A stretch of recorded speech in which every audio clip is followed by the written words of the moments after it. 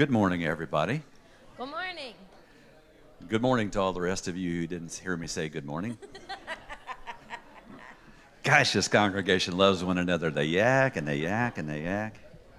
Well, it's good to have you all here this morning. The sun's shining, God is on the throne, and we are blessed people. There's no doubt about it. Folks, stand up and sing with us. Let's praise the Lord this morning.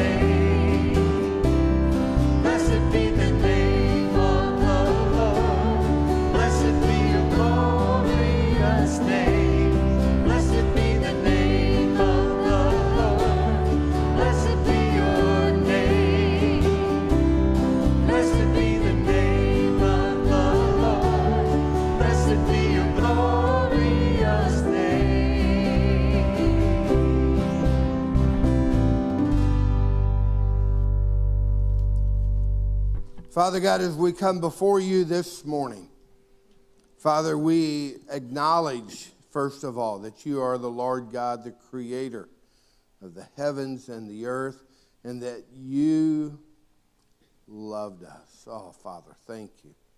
And Father, we do confess this day with our mouth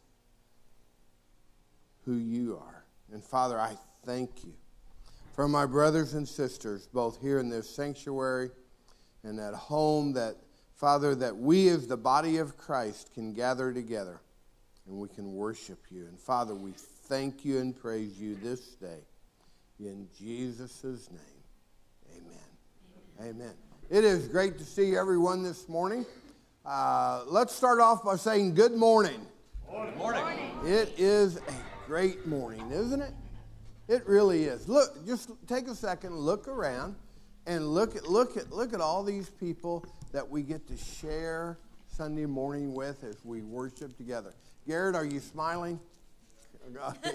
Boy, you didn't look like you had a smile on your face. You looked like, I can't believe Mom made me get up this early.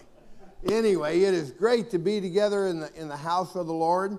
There's an offering plate up in the front, and there's one in the back to my right. And welcome to the one that just showed up at 9:05. Debbie thought we had a 9:05 service. It is great to see you this morning, Debbie. I know. Anyway, let's meet and greet this morning.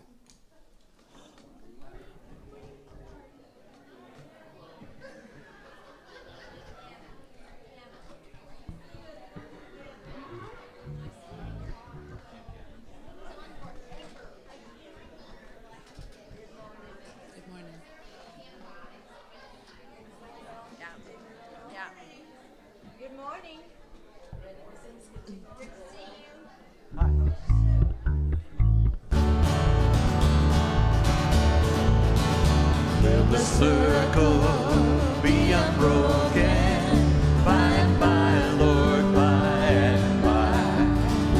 There's a better home awaiting in the sky, Lord, in the sky.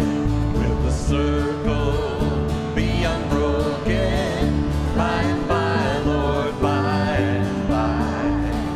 There's a better home awaiting in the sky, Lord, in the sky.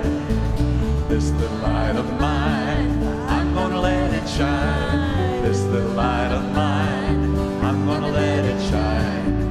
This little light of mine, I'm gonna let it shine, let it shine, let it shine, let it shine. Do Lord, oh do Lord, oh do remember me, oh Lordy, do Lord, oh do Lord, oh do remember me. Lord, oh, do remember me. Look away beyond the blue.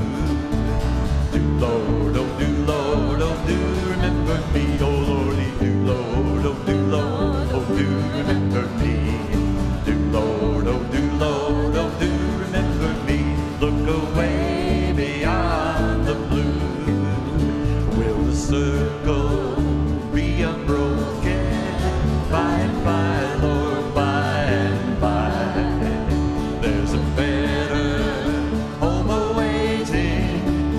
Sky, Lord, in the sky. Will the circle be unbroken by and by, Lord, by and by? There's a better home awaiting in the sky, Lord, in the sky. In the sky, Lord, in the sky. In the sky, Lord, in the sky.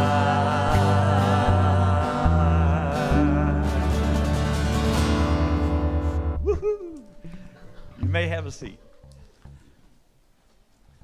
I first sang that song in the back seat of a 1960 Valiant, going somewhere with my aunts on either side, and both of them were praying, my God, I hope he learns how to sing sometime. But that was one of those songs that we just wore it out. I mean, it is so good to look back and see families influence in a good way. They were good people, and they prayed for me all the time, and I could feel it, although I didn't even understand it. I've had a million things to think about this last week. It's like the Christian radio station 101.5 has just been saying constantly, Kurt, you should talk about this, or maybe that, or how about this, or how about that? And my mind is just racing. But I do want to tell you a story about something that happened here several years ago. We had been on a weekend that Gene talks about called the Walk to Emmaus. I worked a team, so did another guy, and we had a brand new guy go along. And we were talking about how good God is, because even though I've been singing for a long time, I'm not always a choir boy. You know what I'm saying? I've got things to be embarrassed about, things to apologize for, and I think we all do. And I was talking to the veteran and the newbie, and I said, man, isn't it neat to be forgiven? And the new guy just kind of stared at me, and his wife walked up and said, my husband's not like you. He doesn't act up. He's not the bad guy. And I thought, wow, I wish I could just stifle her right at that second, in a good way, because the whole point is not to compare me and Andy and Bart and Gene. The whole point is to compare ourselves with Christ and say, we have got so far to go. And then humbly take the first step and start being like Jesus. This next song is all about Jesus. Sing out, sing loud and proud, okay?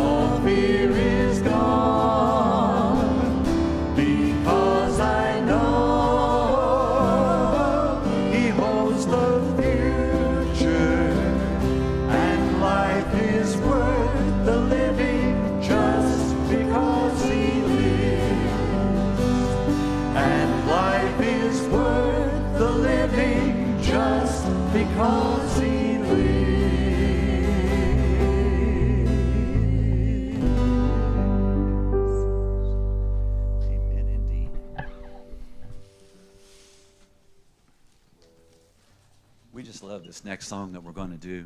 The last one was beautiful because I've sung it my whole life. This next one came out just a few years ago. In radio terms, it's old, but it may be 10 years old or something. To me, it's still new. But man, this song that we're going to try to do well for you right now, you're going to love it.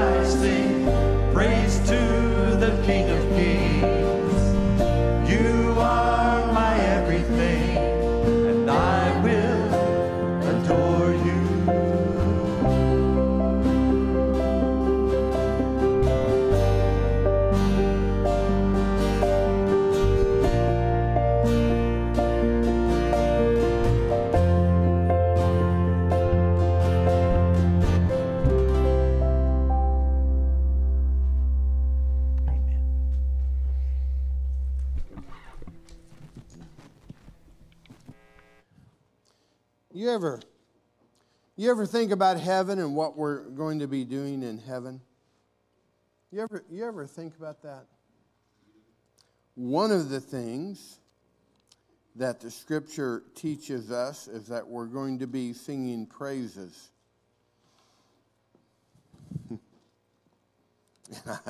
I praise God for that idea that in heaven we're just going to be in the presence of Jesus Christ and we're just going to pure worship, praise, just singing. Oh, Father God, Lord, we thank you. As we come before God this morning in prayer, the list just continues to grow and grow and grow. But it's all good because God is able. We do ask your prayers. There is a Tres Dias 3-day weekend going on. We have a couple of guys from this church that are out there. As you can tell, Rick is one of those that is out there. Rick and another gentleman are leading music on that weekend. I ask that you pray for those men that are going through that weekend. Young man in this church who normally he attends between the 9 and the 10:30 service, Cameron, and he has COVID, and he's concerned about his wife and 2 little children. Ask your prayers for Cameron. Brian Hicks has been moved up to Chicago, which is a praise God. Ask that you continue to lift Brian up in your prayers. Connie Elmire Maybe's grandson Zane is in a hospital in Virginia, and Pappy texted me this morning they are on their way to the hospital in Virginia. Ask your prayers for Zane Elmire. I think he's 10 years old, and he's had to have two surgeries in the last week and a half. And I ask your prayers for Zane. Ask your prayers this morning for Joyce Schmidt, for Jana Hughes, Greg Buchanan. Ask your continued prayers for Matt and Kim Cameron and their kids. Ask your prayers for the family of David Frankenberger, for the family of Linda Weber, for the family of Valerie Hunsaker, for the family of Carl Badiger, and also for the family of J.R. France. That's Robert's nephew. So we come before God today. Sometimes it seems as if things are just going along great, and it's like, I don't have any concerns. And then there's other times when there's just so many concerns. But you know, one thing that I have learned over the years is we tend to cry out to God when we are in desperate need. There are times when, and I'm not talking about any of you, I'm talking about other people, who sometimes they kind of forget God when things are going good. They're like, I don't even think about God. Things are going great. There's an old saying that I learned a long time ago about praying for those who realize that they need God. And also to pray for those that have an even greater need. And that's those who don't even know that they need God. If you have a prayer concern today, if you'll lift it up to the Lord. Thank you. Let's pray. Father God, Lord, it is so good to come before you today. Father, on this bright, sunny morning, the crisp air, Father, the seasons are changing, and yet, Father, you do not. You do not. Father, I thank you for who you are, and I thank you that you do not change. And in this world that is changing quicker and quicker, Father, we confess today that you do not change. You're constant. And Father, thank you for that. And Lord, as we read through the Old Testament and we read of your people, and as they went through life, there were times when they had struggles and they cried out to you. And Father, we're no different. we cry out to you. And Father, we thank you. We thank you for your love. We thank you for your undivided attention. Father, you are so intimately wrapped up in our lives, which is so hard for us to understand. But you are. Father, you have a desire for us to fellowship with you. And Father, we thank you for that. Lord, we do lift up our loved ones to you.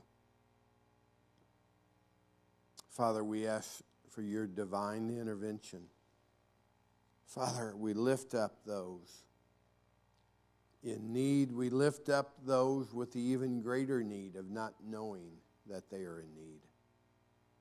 Father, we pray for healing of the body and of the mind and of the soul. Father, we lift up to you broken relationships. And Father, we pray that those relationships are healed.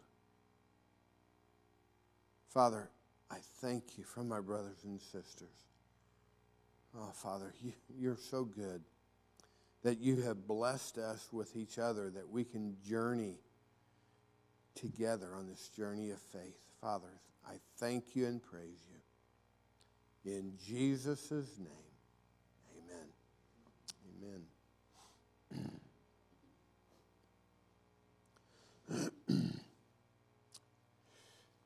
I was going through Galatians 5:22 and 23 the other day.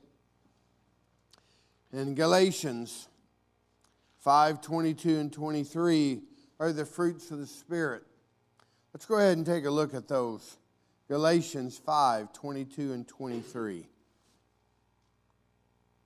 But the fruit of the Spirit is love, joy, peace, patience, kindness, goodness, faithfulness, gentleness, self-control. Against such things there is no law. I was going through these fruits of the Spirit, and as I was thinking about these fruits of the Spirit, and I was doing a self-assessment, I realized that the one probably that, in my own opinion, at least this is what I was thinking the other day, the one that I lack the most, and I invite you to do this. Just spend time thinking about the fruits of the Spirit, doing a self-assessment. The one that I couldn't get out of my mind was gentleness. Gentleness. I kept looking at these others, and I kept coming back to gentleness. And so I had to ask myself, am I a gentle person? Am I a gentle person? On Friday, I had the privilege of having lunch with 3 other pastors, 3 other men that I respect. And one of them, as we were having lunch together, one of them looked at me and he said, What are you preaching on this Sunday? And I said, I'm preaching on fruit of the Spirit. I said, I'm preaching on gentleness. And he said, why did you pick gentleness? I said, because that's one I feel like I'm lacking the most. And one of the other pastors looked at me and he said, are you going to confess that to your congregation? I said, I sure am. I said, sure. The most elder of the 3 pastors I was having lunch with, He said, you know, in thinking about gentleness, he said, the thing that helps me is when I consider that trait in someone else. He said, when I think about when someone else has shown gentleness toward me, when I have a situation with somebody and I'm kind of expecting them to be all worked up and instead they treat me with gentleness. He said that has had the greatest impact upon me.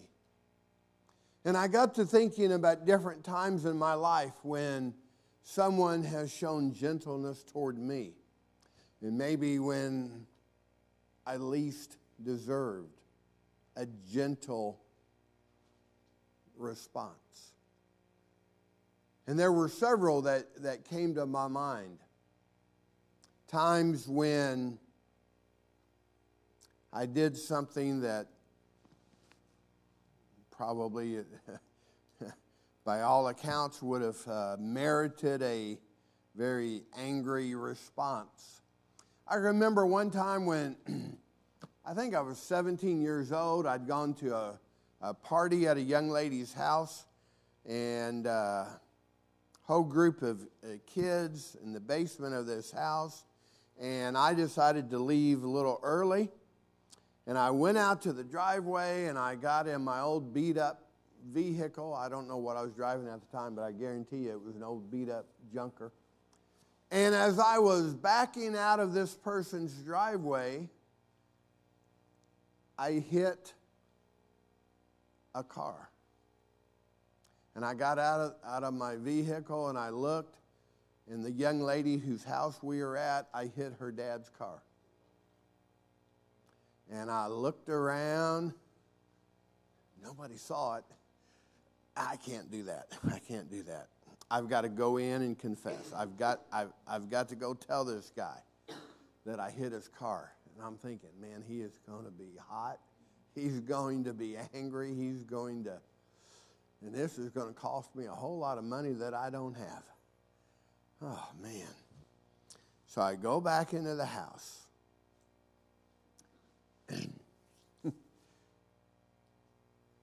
And I went upstairs and I said to the gentleman, sir, I need you to come outside. I said, I was backing out of the driveway and I hit your car. And he said, well, how bad is it? I said, well, on your car. He said, I'm not worried about my car. What about your car?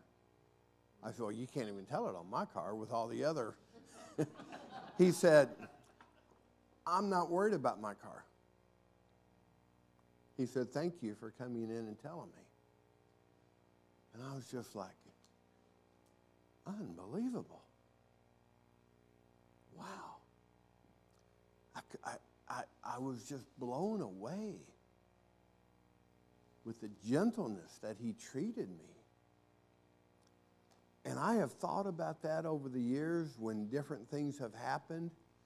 And, you know, you start to react a certain way, and I remember that. And so when this pastor on Friday afternoon said to me, and to the other three, he said, think about a time when someone has been gentle towards you. What is gentleness? What is gentleness? One definition of gentleness is power under control. Power under control. Something else that I came across about gentleness is gentleness is not weakness.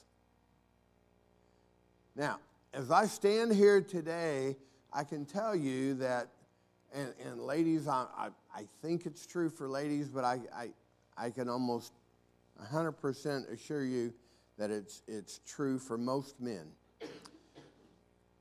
When we think about being gentle, sometimes that comes across this idea of being weak. And that's not what it is. Sometimes it takes more strength to be gentle. Sometimes it takes more strength to be gentle. And I love this definition of gentleness. Power under control. Power under control. A friend of mine that I met when I was still in high school, man that Bart has gotten to know and love and respect. His name is Roger Mason. And Roger Mason is just a couple years older than I am. He was a football player. He was a power lifter. Several years in a row, he earned the title of the strongest man in the state of Indiana. Extremely powerful man. Roger started the Youth Care Center, the juvenile lockup facility here in Evansville. That was his idea. That was his vision. And he went before Judge Lansing and he started the Youth Care Center, dealing with children 13 to 17 that get in trouble with the law. And rather than putting those, at that time, just young men, rather than putting them into the adult jail here in Vanderburgh County, which is not a good situation, they developed a lockup facility for those youth. And I worked there with Roger for a couple of summers. And I would see a young man become extremely agitated, worked up. They're dealing with emotional issues. Many of them had extremely violent behavior. And I would see a young man that would get so worked up that the normal staff could not deal with that young man. And they would take that young man into Roger's office. Now here's the strongest man in the state of Indiana sitting behind this desk. And this violent, angry teenager marched into his office. And I would sit there and I would watch Roger so gently talk to that young man. So gently confront the disruptive behavior. So gentle. And I would sit there sometimes and I would just be amazed. And I would be thinking to myself, boy, if that was me, I'd be firing on that kid. If that was me, I'd watch this man with this gentle nature. Not ignoring the behavior. I mean, he would confront that behavior. But he had such a gentle spirit about him. And I praise God for that example. Matthew chapter 5, verse 5. Jesus is preaching. And if you ever want to hear a good sermon, you ought to read a message from Jesus. I guarantee it's the best message you'll ever hear.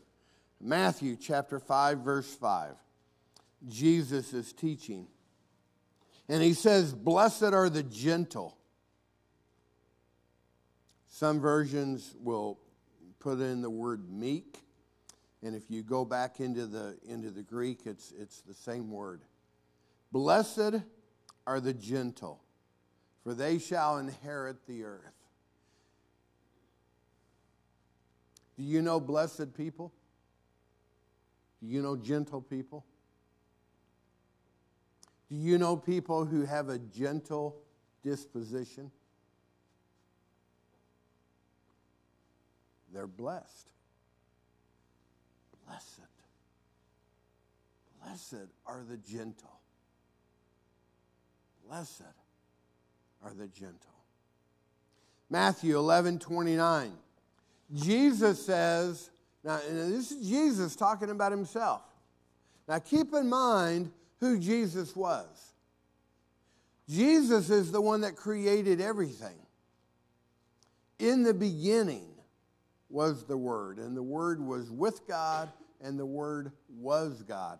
And all things came into being through him. That's Jesus.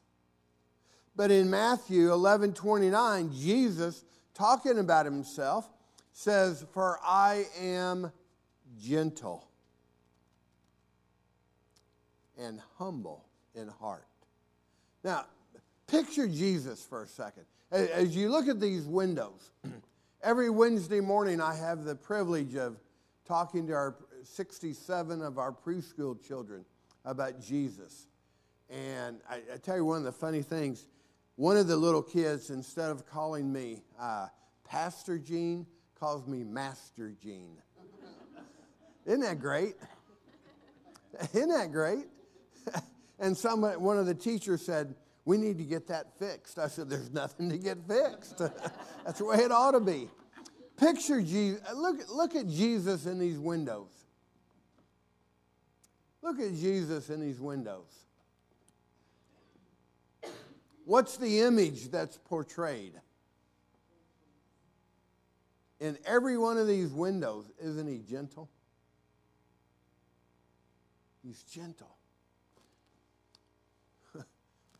This window up here, Jesus is holding a sheep. Wow. Here Jesus is holding a child. Jesus.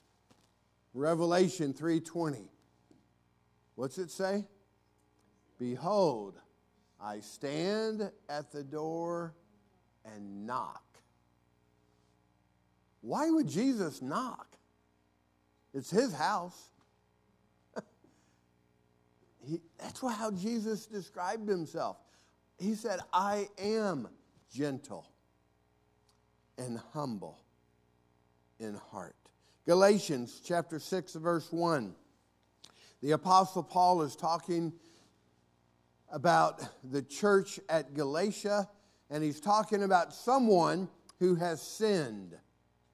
And in Galatians 6:1, Paul says, "Restore such a one in a spirit of gentleness." Restore such a one in a spirit of gentleness. So if you see me doing something wrong, what should you do? Reach out to you. Reach out. Beat me up? No. Should you ignore my wrong behavior? Give you a word of advice. No, you should not ignore me. Restore me in a spirit of gentleness. That's for each one of us. We are to restore someone in a spirit of gentleness. Ephesians chapter 4, verses 1 and 2. The Apostle Paul says to walk with gentleness. That's an image that has stuck with me. To walk with gentleness. To walk with gentleness. Susie's mother, for the last couple months, has been using a cane. And she will sit down and she'll set her cane down, and then she'll get up and she'll start to take a couple of walks. And what will Susie say to her? "Mom, where's your cane? Where's your cane?" "Well, I don't need it." "Mom, where's your cane? Use your cane." We need that reminder so that wherever we walk, what do we take with us? Gentleness. Take gentleness with you.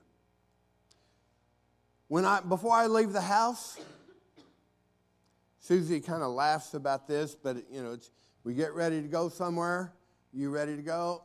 And it's real simple. I check this pocket, this pocket, this pocket, this pocket. Make sure I got everything. Got my keys, my phone, my wallet, my handkerchief. You ready to go? Yep, ready to go. You guys ever do that? You got to check, make sure you got everything. The Methodist Macarena.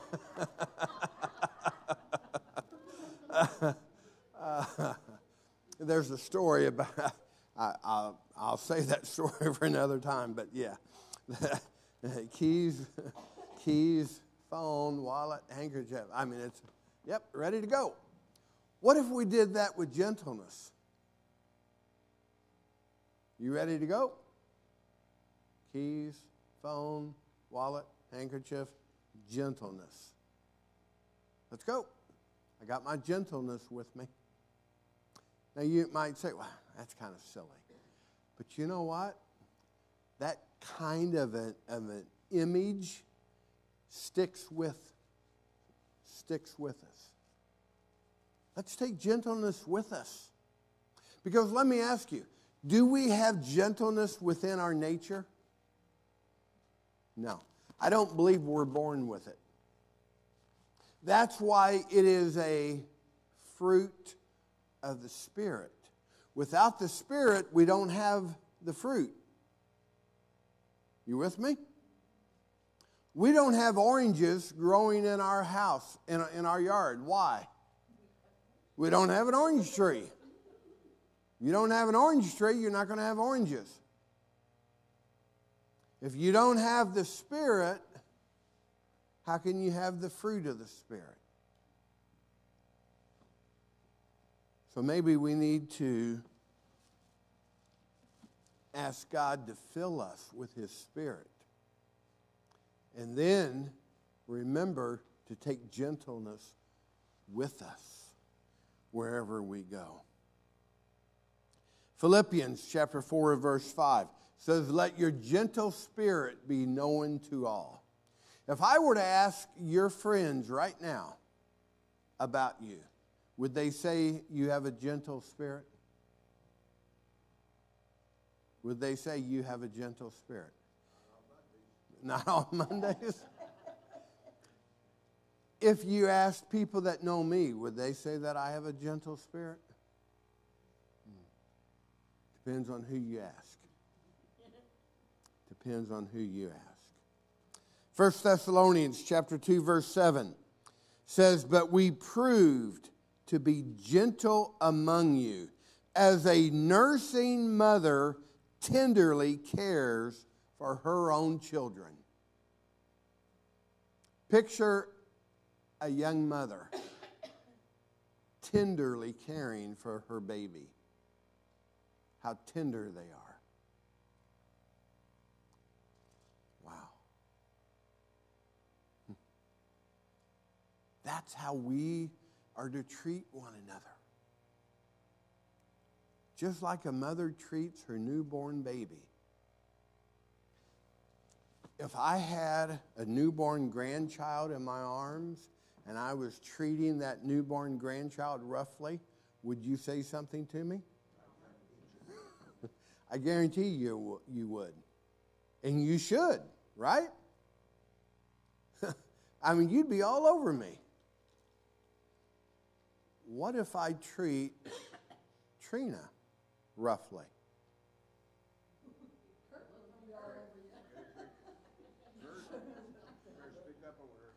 What if I treat Kurt roughly?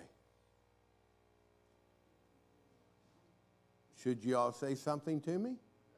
I hope so. Restore such a one with gentleness. Restore such a one with gentleness. And finally, I'm going to close with Isaiah chapter 40. Isaiah chapter 40, verses 10 and 11. I love this image of God. Isaiah chapter 40, verses 10 and 11. Behold, the Lord God will come with might, with his arm ruling for him. Behold, his reward is with him, and his recompense before him. Like a shepherd, he will tend his flock. In his arm he will gather the lambs and carry them in his bosom. He will gently lead the nursing lambs. You see the two different images there? In verse 10 says, behold, the Lord God will come with might. I picture God with his army. God will come with his might. And what's verse 11 say? Like a shepherd, in his arm he will gather the lambs. He will carry them in his bosom. He will gently lead. I love that double-sided image of God. He's strong, he's powerful, and yet he is gentle.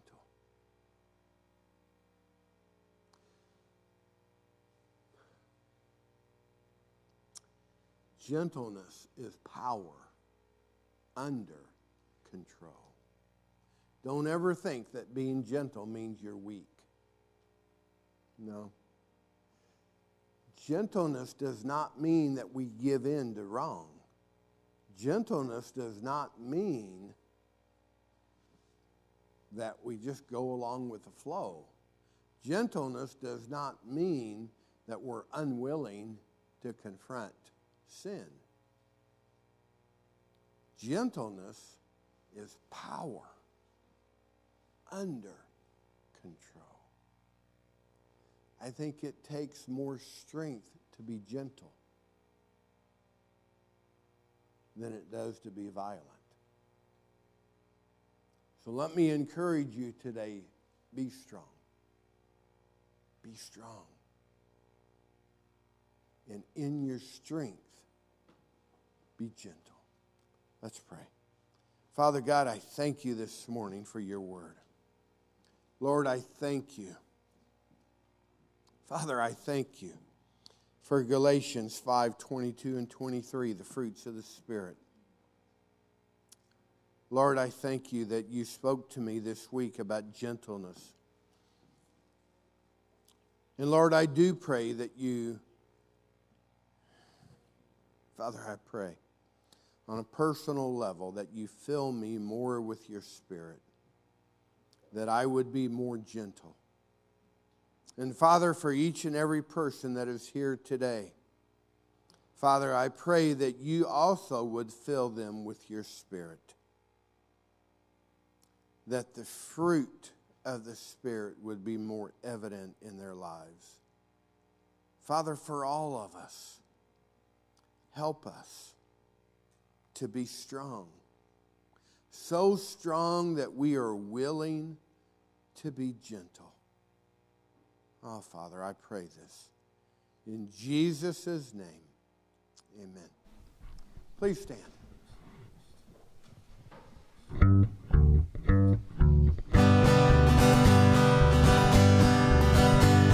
I wandered so weightless, life filled with sin. I would have let my dear Savior in.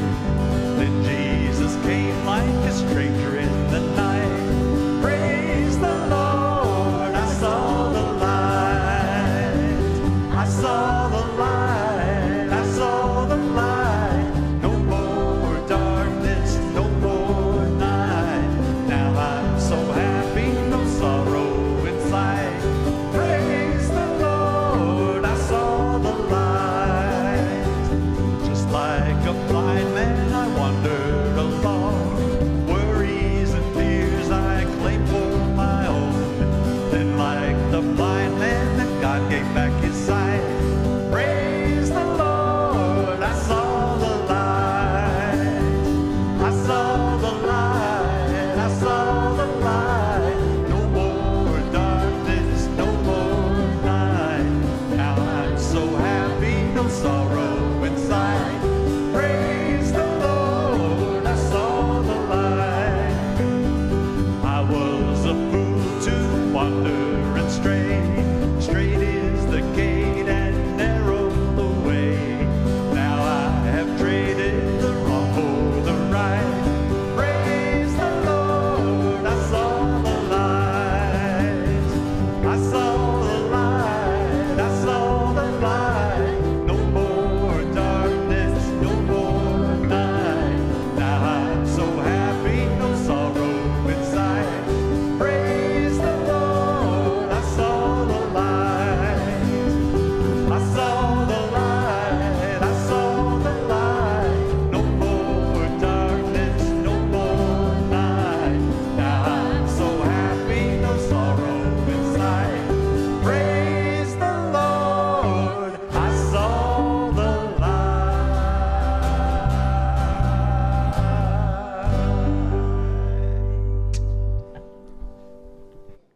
Picture Jesus in the Garden of Gethsemane. He's with the 12. The soldiers arrive. What could Jesus have done? Whatever he wanted. He could have called, Scripture says, 72,000 angels from heaven. And those human soldiers wouldn't have stood a chance. But what did Jesus do? Take me. And when Peter took that sword and cut off that man's ear, Jesus could have looked at Simon Peter and said, wish you had a better aim. He didn't do that. Jesus reached out and healed that man. He had all the power in the world. And yet, he was as gentle as a lamb. Father God, I pray your blessings upon your people today. Father, bless us with the filling of your Holy Spirit, that the fruit of the Spirit will be more evident in our lives. Father, I pray your blessing upon your people today. In Jesus' name, amen.